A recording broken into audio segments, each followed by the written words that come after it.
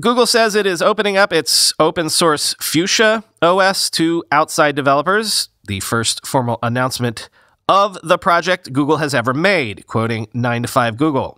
For almost as long as it's been in development, Fuchsia has been open source, meaning anyone can view and download the necessary source code to build the OS for themselves.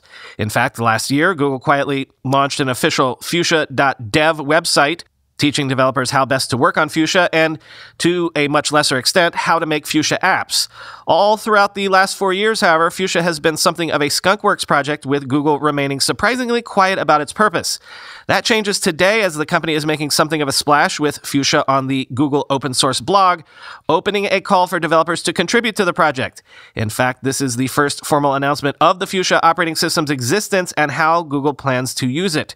Quoting from the blog post, Fuchsia is a long-term project to create a general-purpose open-source operating system, and today we are expanding Fuchsia's open-source model to welcome contributions from the public.